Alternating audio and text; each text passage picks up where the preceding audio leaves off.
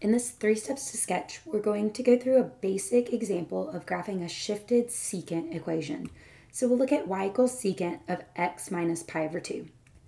So we can see that we have a shift. It's going to be a horizontal or phase shift because we have x minus pi over 2. So that's our evidence of our shift, and that's how we know we should use our shifted secant method. This is not a very complex shift, and it would be very easy to simply take the graph of y equals secant x and then shift it. It'll be a shift right, pi over 2 units. So if you know the graph of secant, I think that would be the easiest way to accomplish this. However, we're going to go through the method where we rely on our knowledge of graphing cosine, and then we'll get our secant graph. We're using this 3 steps to sketch method. Really, the point of this example is to get more comfortable with the method and the analysis that goes with it so we can apply it to very complex shifted secant graphs. So let's go ahead with our method. Here's our template. A quick overview. Step 1, we'll find our companion equation and all the essential information for that.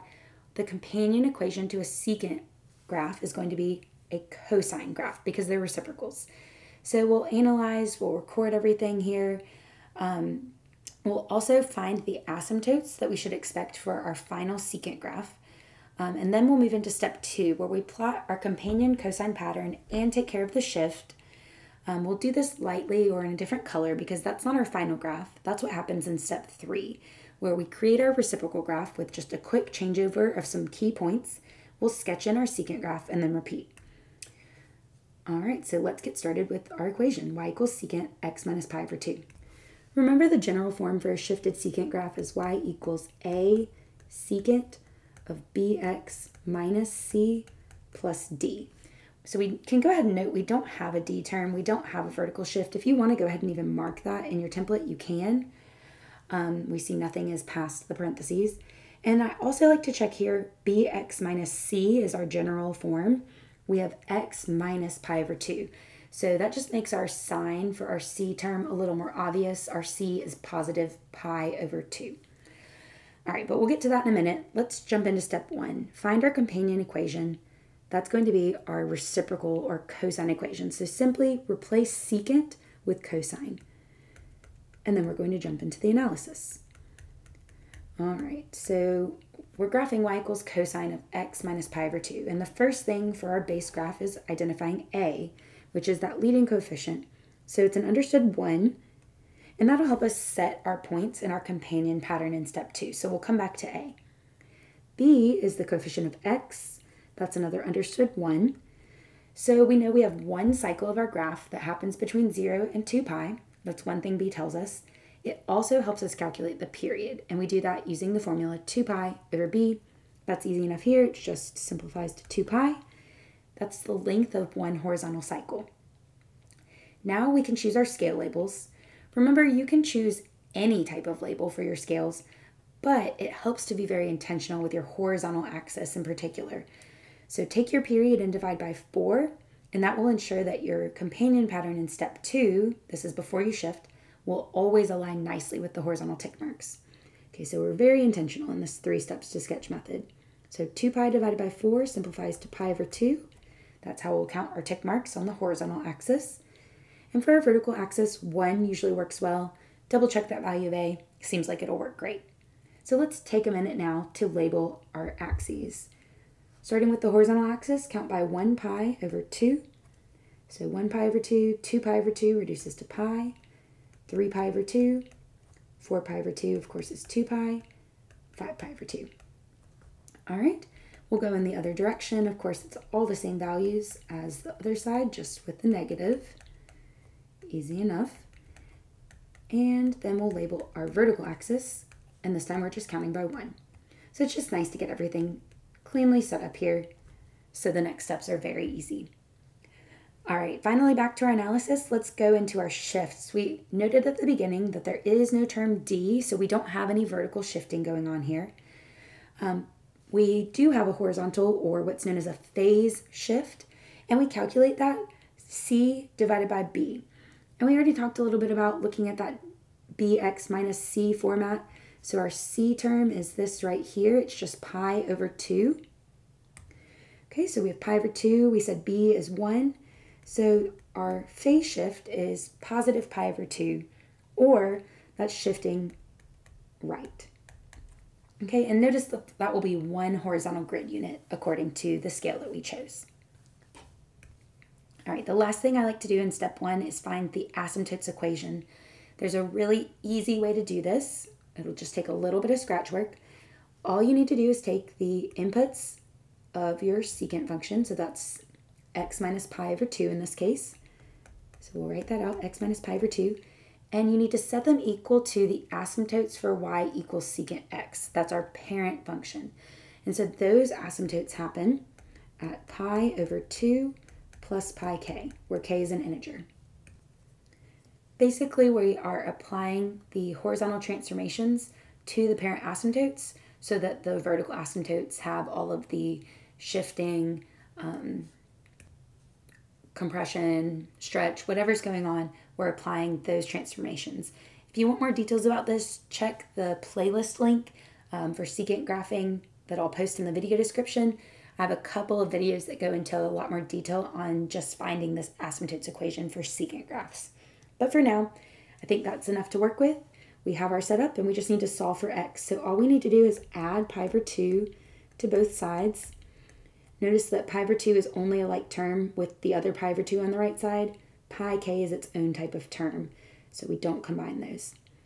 So writing that now in our blank, we have x equals, of course, pi over 2 plus pi over 2 is 2 pi over 2, or pi, plus pi k. And I like to go ahead and just mentally make a few quick substitutions and simplifications here to see what asymptotes I should expect in my final graph. So let k equal 0, we should have an asymptote at pi. When k is 1, we should have another at 2 pi. If k is negative 1, there should be one at 0. So practice a little bit with that. The more you practice and play around with it, the more comfortable you should get with this asymptotes equation. I think it's a really helpful way to double check that final graph. All right, now we've got all of the analysis and organization done. We're ready for step 2. We're going to plot our companion pattern and then take care of the shift. So remember that our companion pattern for a cosine graph starts with a maximum on the y-axis. At the first horizontal tick mark to the right, there's an x-intercept, or 0. Then we'll go to the minimum at the second horizontal tick mark, then another x-intercept at the third horizontal tick mark. Okay, so that's going to create our pattern. Let's go ahead and lightly, or I'm going to use light blue because this is not our final graph. It's just going to be the first basic companion pattern. To get the y-coordinate or the y-intercept to start your maximum here, just look at your value for a. So we can start our companion pattern with a point at 0, 1. That's our maximum. We put an x-intercept at the first horizontal tick mark, so at pi over 2. We have a minimum at the second horizontal tick mark. To get the y-coordinate, just take the opposite value of a, so negative 1. And then we have another x-intercept at 3 pi over 2. So hopefully you can kind of see that cosine companion curve forming. And now we're ready to take care of the shift. It's easy enough. We just have that horizontal or phase shift. We're moving right 1 horizontal grid unit, or we're moving right pi over 2. If you did have a vertical shift, it's very easy to tack that in to this step. If it's, say, up 2 or down 3, whatever it is, you can do both at the same time. So I'll mark this next, this intermediate graph, with x's. So take each of your points and just shift them right pi over 2. All right, and so again, you can see this cosine curve forming here. That's all there is in step 2. Now we're ready for step 3, where we make the transition into the reciprocal graph. So sometimes I like to go ahead and put my vertical asymptotes on there from the original zeros. So you can see those pretty clearly. They're still on the x-axis here. There's the one at pi, and there's the one at 2 pi. And we should feel really good about that because those we actually said were asymptotes we were predicting from our asymptotes equation. We said when k was 0, we would get the one at pi. And when k was 1, we got the one at 2 pi. So we should feel pretty confident already. Okay, let's change that maximum, or those maximums. We kind of see the second one from our new cycle that would form at 5 pi over 2. But those maximums from our cosine companion graph turn into local minimums for our secant graph. Okay, so you can see the curve here. Okay, we can kind of sketch in. It's a partial secant curve, but that still works. Okay, and then the minimum from our cosine companion, put a point there, and that's going to be a local or relative maximum. And you sketch in this full secant curve there. So here is one cycle of y equals secant x minus pi over 2. Now all you have to do is repeat. So of course, if you wanted to move toward the right, you could extend that secant curve, and you could go even further to the right if you wanted. Now let's work to the left, since that's as much space as we have. Okay, so we can sketch in the rest of the other half, I guess, of that secant curve that has the local minimum there. Okay, and we're working backward. We have a vertical asymptote. It's here on the y-axis. We already had talked about that. So when k is -1. Okay, we should have another local or relative maximum. Sketch that curve in. So you can really see we're just repeating this pattern over and over again. Vertical asymptote here at x equals -pi. You may be predicting that's when k is -2. Plug it in, test it out. Another point for a curve, because that's another local minimum. Another vertical asymptote, this time at -2pi. Test it, that's when k is -3. A little messy there, sorry. And then another point, another local maximum. So you can see here we have almost 3 full cycles. Yeah, 3 full cycles of our graph y equals secant x minus pi over 2. We already talked about the asymptotes equation as a double check. I think you also could look back to your term b, because we said that shows you should have one cycle that happens between 0 and 2 pi. And so you can see here, here, here, we'll include that too. That's one full cycle of a secant graph. It's most of the original cycle and then part of the other that we created when we started working backward. But we do see that that would be one complete cycle. All right, so that hopefully helps you understand this 3 steps to sketch method for graphing shifted secant graphs a little bit better. You see how much it relies on your previous knowledge of graphing cosine, so I think that's really nice.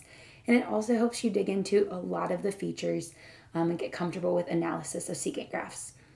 So be sure to check out more worked examples. I'll post links in the video description, and I'll post links to graphing any of the other trig functions as well, so feel free to check all that out. Thanks for watching.